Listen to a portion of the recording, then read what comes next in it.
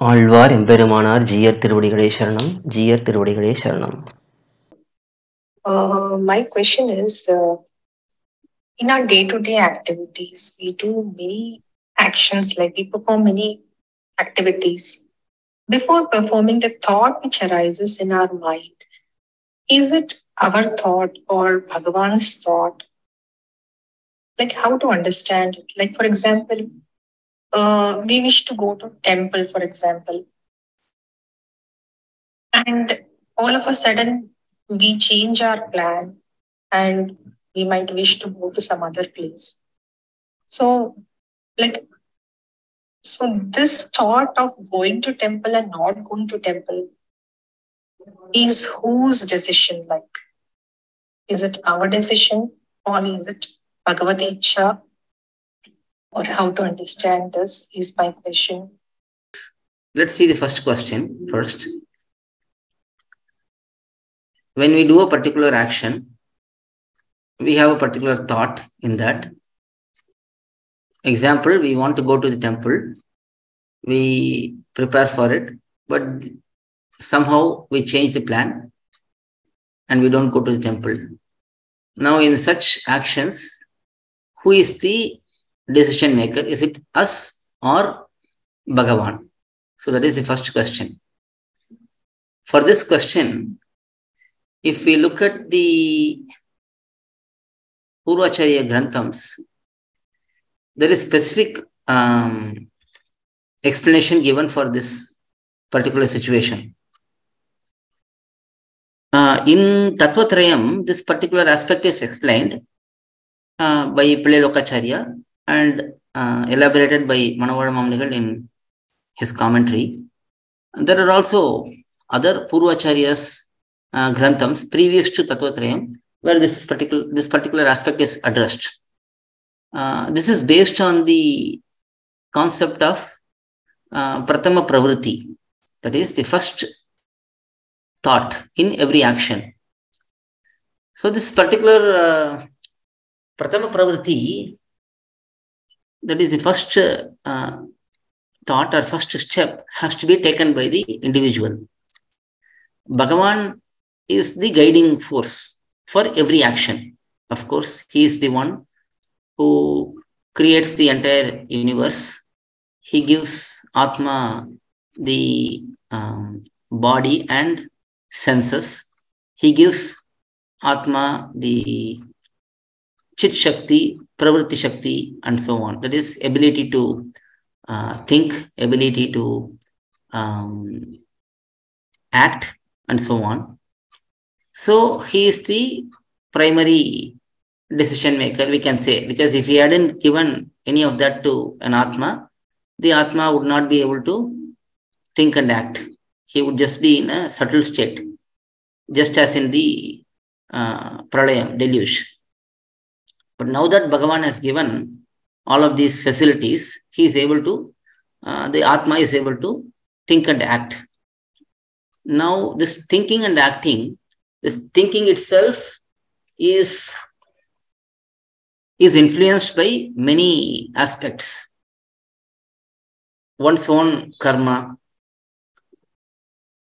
which is the main cause, and also one's environment, the environment in which the particular Atma is present, and then one's influences, whoever is influencing that person, maybe the parents, maybe the friends who are with them. Again, some of these are also based on karma only. So there are several aspects which influence the initiative from the jIvAthmA. So in that particular situation, the jIvAthmA has now been given the free will to think and act. Bhagavan has given free will to the jIvAthmA so that the Atma can himself think and act. He is not like a robot where he is controlled by someone. But the Atma's free will is limited to the universe and the universal laws. The Atma cannot just, because he has free will, he cannot walk over the universe or anything like that. It is bound under the laws of the universe. And his karma too. He cannot think beyond his capacity. If I have only 10,000 rupees in my bank account, I cannot plan for a 10 lakh rupees purchase. So it has to be within the boundary of his punya papa. But within all of this boundary, the Atma has free will to think and act. Now, bhagavAn makes facilities. He keeps guiding the Atma from within to think in a good way. And the Atma sometimes accepts to bhagavAn's suggestion and follows that.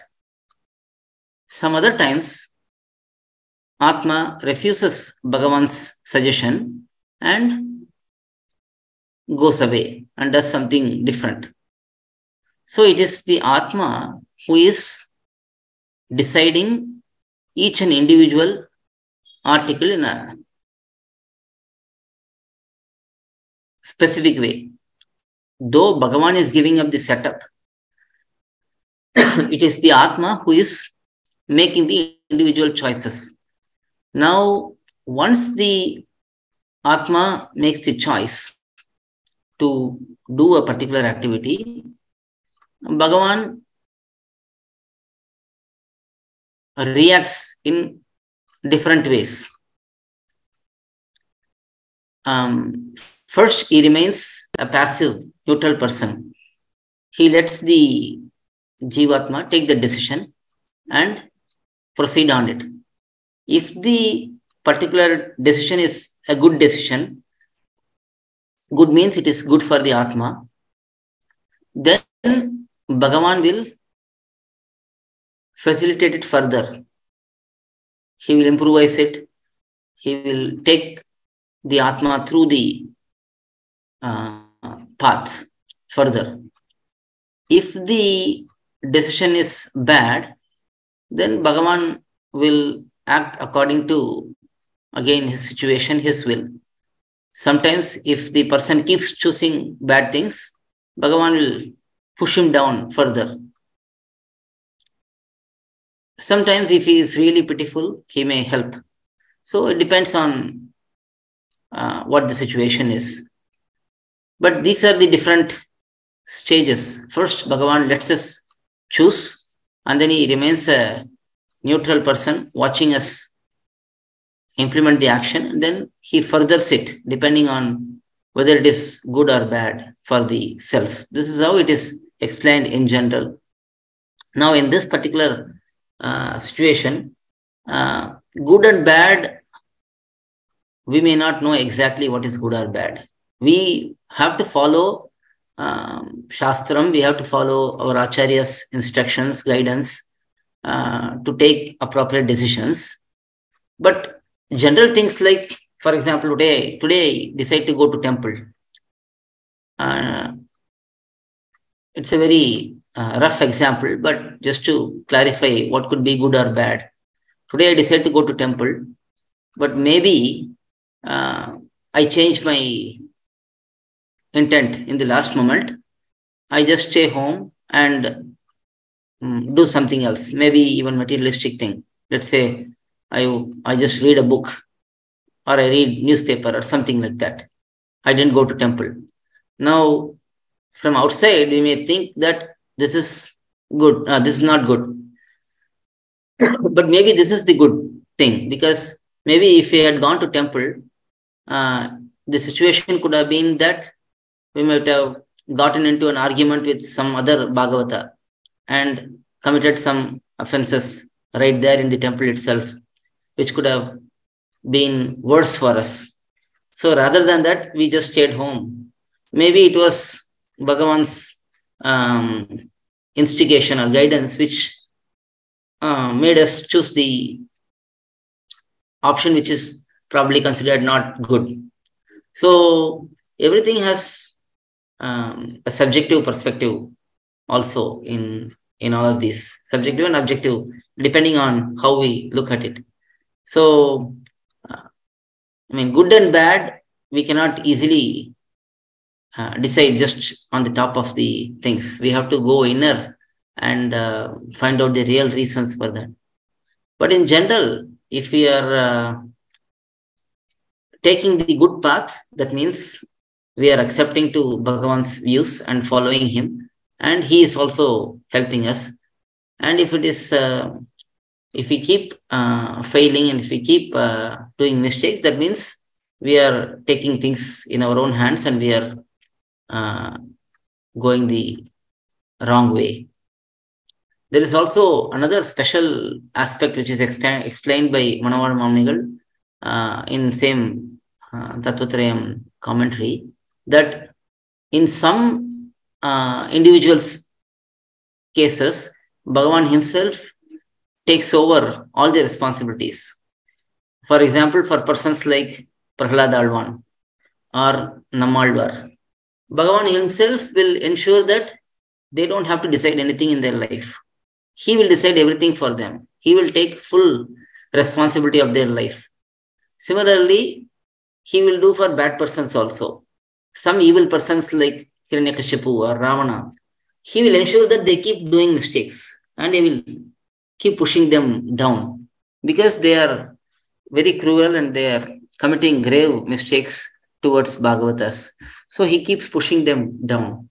So these are very rare cases where he does take over the decision making for others. But in general, for individuals, he takes the major responsibility of facilitating and he lets the individuals decide. That is how it's explained by Manavada Mamnigal in Tattvatrayam commentary for Lokacharya's work. Alvar எம்பெருமானார் ஜீயர் திருவடிகளே சரணம், ஜீயர் திருவடிகளே சரணம். To learn such valuable information about our Sri Vaishnava Sampradaya, please download KOYIL, KOYIL app from Google Play Store or Apple App Store. Our website is koyil.org, KOYIL.org.